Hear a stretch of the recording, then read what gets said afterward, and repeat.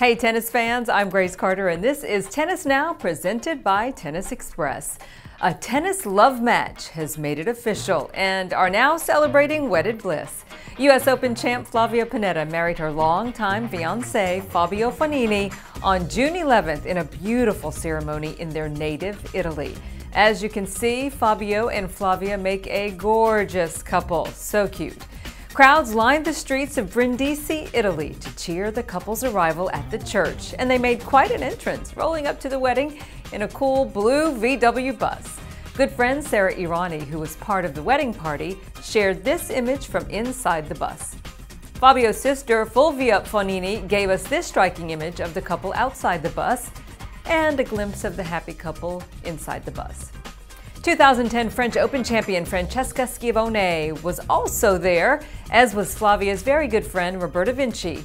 Supporters threw rice and raised cell phones as the couple left the church. Simone Biles, who partnered with Fabio to win the 2015 Australian Open doubles title, shared this image of the couple. Hall of Famer Boris Becker was on hand 7 years after his own wedding to his wife Lily.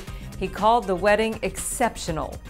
After the ceremony, Fabio and Flavia hosted a party for about 250 guests in a country farmhouse. And here's a look at the traditional champagne toast. Quite a party with everybody dancing deep into the night. In an interview with Italian Vanity Fair earlier this year, the couple talked about how their friendship blossomed into love.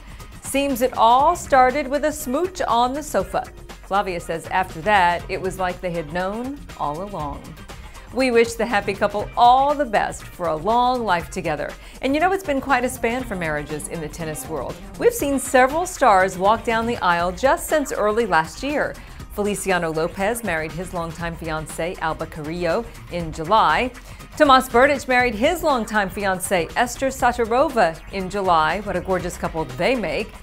And in April of last year, 2015, Andy Murray wed Kim Sears at the Dunblane Cathedral. You know, we kind of like following all the love matches in tennis, so who's next? What do you think? Any couples catching your eye these days? Let us know in the comments section below. That's it for now. I'm Grace Carter. See you next time here on Tennis Now.